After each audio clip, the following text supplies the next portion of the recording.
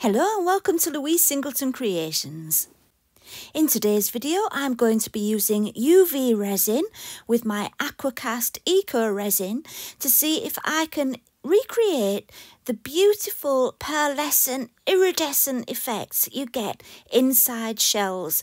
I've always loved looking at the insides of shells. I think they're so magical and I really wanted to create that. So that's what I'm going to be doing today. If you think that sounds interesting, stay tuned and enjoy the video.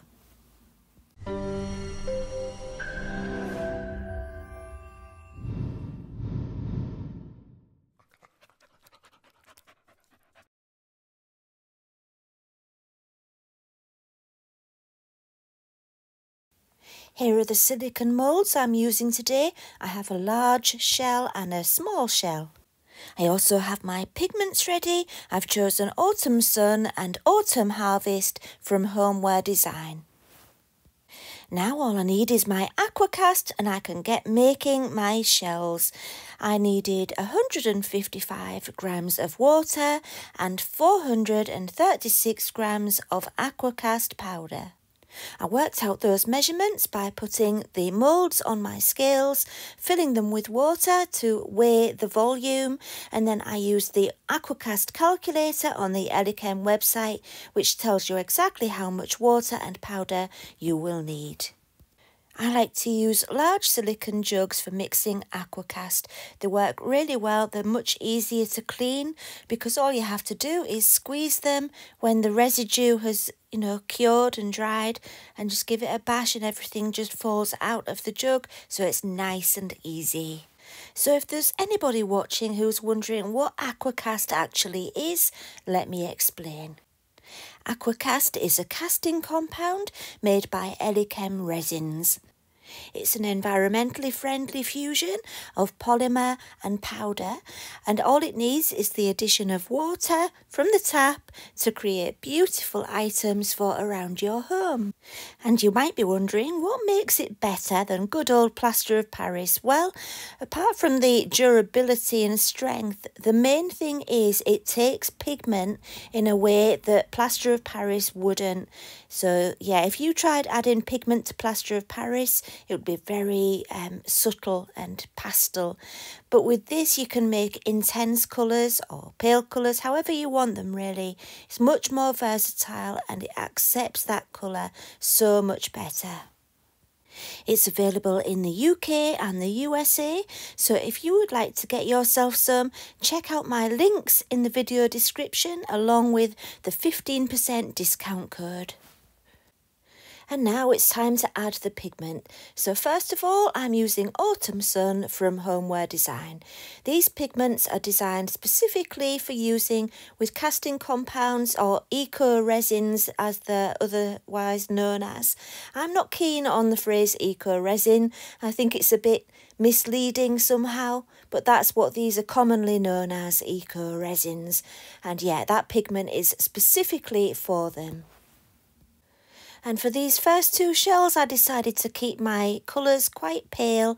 I just wanted it to look quite natural. But I did have another go afterwards with, a little bit more pigment. And it made a big difference, actually. But anyway, there's my main colour in. And then I took a little bit of the Autumn Harvest pigment, just a couple of drops in there, and then just stirred it a little bit so that it wasn't combined thoroughly, and that way you get some beautiful patterns occurring as you pour the Aqua Cast into the moulds, and you'll see that in just a moment. And here we go. I'm starting with the smallest one, and I'm only going to partially fill it at first so that I can move the Aqua Cast around inside the mould and make sure it's reached all the extremities, because as you can see there's that point right at the far end, and I needed to make sure it was nicely filled and no air pockets trapped. And so once I knew the Aqua Cast had reached that end, I gave it a good squeeze and then added the rest of the Aqua Cast. One thing I did find after I'd finished pouring the second shell, the biggest one, was that most of the detail had been poured away into the first one. So at this stage I would recommend adding a little bit more of the darker pigment and giving it a gentle stir again like before to make sure you get a lot of that, you know, nice effect in the second mould. Yeah, I did find that I lost quite a lot of it in the first one, and it was really nice when it came out of the mould of the smaller one, but not so much of this larger one. As you can see, there's not much left in there. Anyway, it's just the same process again now, so I'm going to zip through it. And yeah, there was a lot of tapping of the sides to make sure all the air bubbles reach the top, and a lot of banging on the table as well. Those vibrations really help the air bubbles reach the top too. Okay, after about an hour, they were ready to come out of the moulds. You can leave it as long as you want. You don't have to rush to get it out because Aqua Cast doesn't sweat in the same way as the two-part Eco Resins do. So you don't have to worry about that. You can leave it in as long as you like. And so let's get these out of the moulds. Because this was my first time using them, I was a bit worried about getting the moulds off, but they weren't too bad, especially the small one. That came out easily, and that looks really pretty, doesn't it? Nice subtle patterns on there with that extra pigment I put in, and yeah, I like that. So yeah, off camera, after I'd done these, I did do some more, and it was just in the same way with the same pigments, but I added a little bit extra, and you'll see those soon. The reason I made a couple more was because I wanted to have a practice of the next step before filming it. Yeah, I wanted to just see how it would work. So I had a practice, and there you go. I'm just pulling the end off first, and once that end was off, I found that the rest came off fairly easily. And yeah, that's what it's like when you get a new mould. It takes a few uses to work out the best way of demoulding, and this actually seems to be the best way. Right, so look at that. Isn't that gorgeous? I think this is another new mould that I'm really into. I really could use this quite a lot. So yeah, I'm really happy with it, and I liked it more when I had a second go with it off camera and used some more pigment. But I love this. It's nice and subtle. I think this shell mould would work really well for making candles. That cavity would work so well if it was filled with candle wax, don't you think? Definitely both of them would work well as candles actually. But that's not what I'm doing today. Let's see what we're going to do next.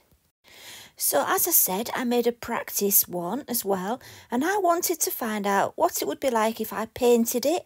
And there you can see that just with paint on, it looks really pretty, and I could have just left it like that.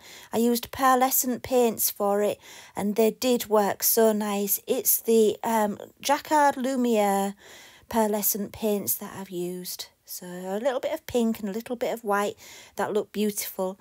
But that's what I did before adding the UV resin, which today's video is about. So I painted it and then added UV resin and chameleon powders on top.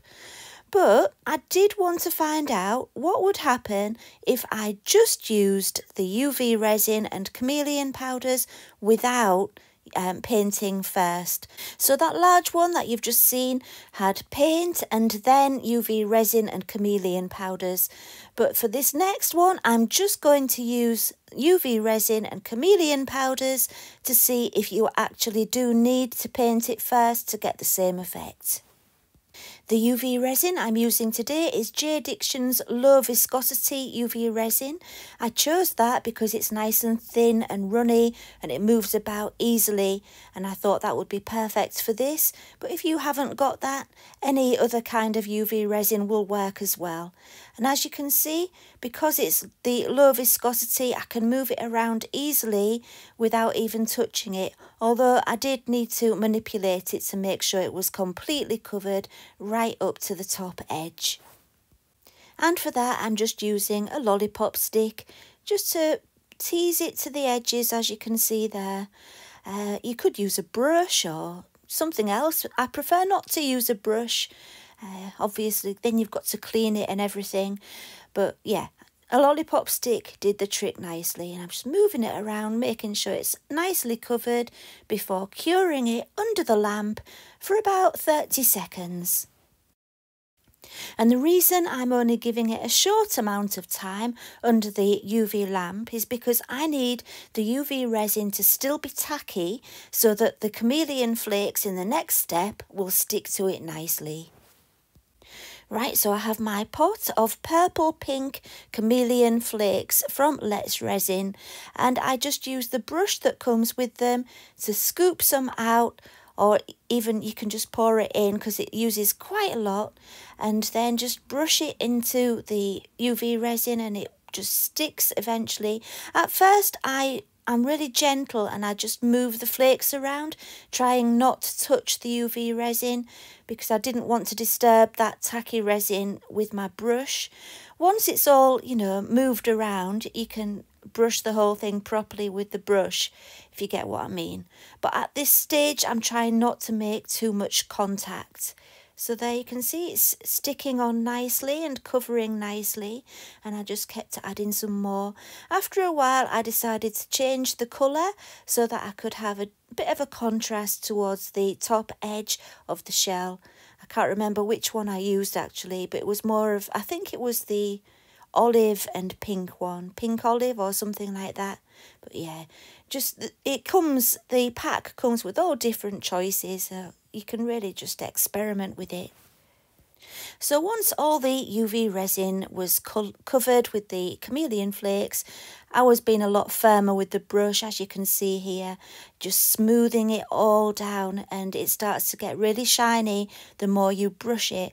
And so what I did once I'd finished with that was I took my big nylon decorator's brush, brushed off any excess that I didn't need, and just carried on brushing it, and it really polished it up. It's probably the most fun part. I really like brushing it to polish it. So yeah, I think the end results are absolutely gorgeous. And here's the one I've just done next to the one that's only painted, and they both look beautiful in different ways, don't they? But now I'm going to very quickly speed through this, but basically all I'm doing is exactly the same thing again on top of the paint, because as I mentioned already, I wanted to see if there was very much difference having that paint undercoat. So let's see how it turned out. Well, I could see straight away that the colours were definitely more noticeable, more intense. So the one I've just done with the paint undercoat is on the right, and the other one is obviously on the left. And it's much more subtle without the paint underneath, but you definitely don't need paint underneath. There's a definite difference for sure, but yeah, I don't think you need the paint underneath. It depends what level of intensity you want. If you want really dark results, you could put much darker paint underneath.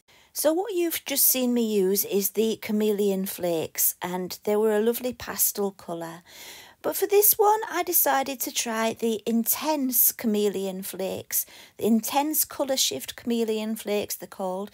They're also from Let's Resin, and I chose the fuchsia one. I wanted to see what the darker colour would look like on this bigger one.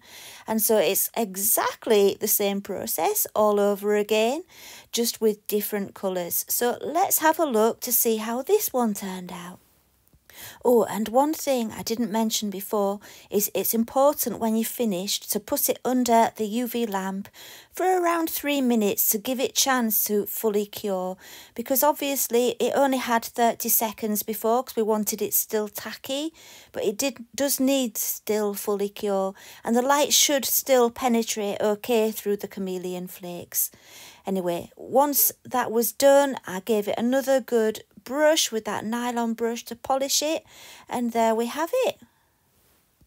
It was nice with that darker base, but I found the sides were a little bit patchy looking, and so yeah, definitely with the other one, if you have, let's just have a look, that one, you can see that the colours work so much better on the sides, and that was painted before adding the flakes.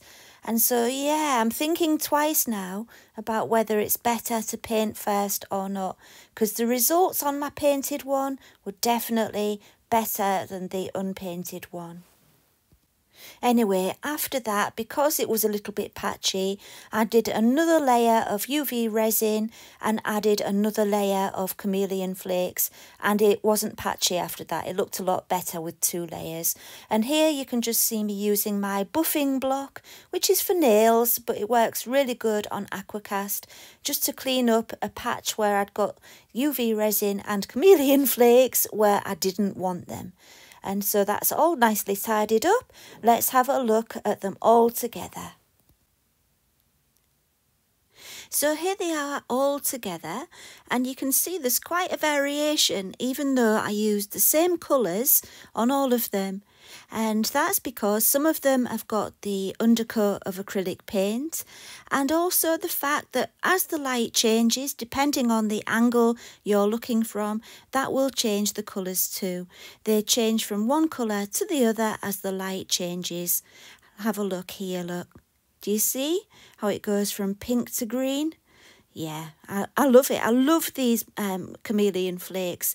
And I think the contrast of the shiny, colourful parts next to the matte of the Aqua Cast works so well. It's such a brilliant contrast.